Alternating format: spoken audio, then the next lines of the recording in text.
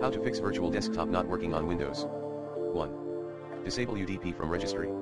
Set 1 to fclient disable UDP at computer /h key _local _machine /software /policies /Microsoft /Windows NT /terminal services in registry editor.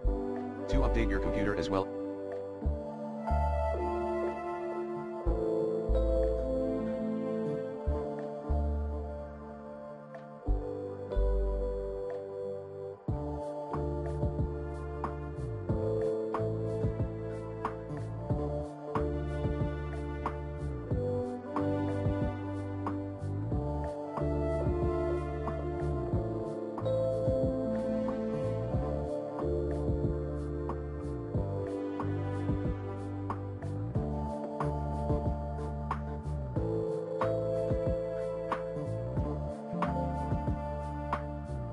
As your drivers, using the recommended Avast driver updater in this video guide.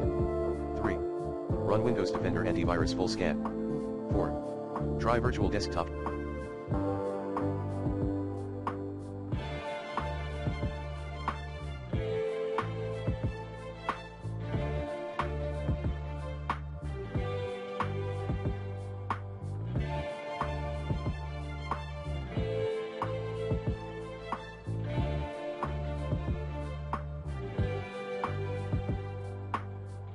Shortcuts.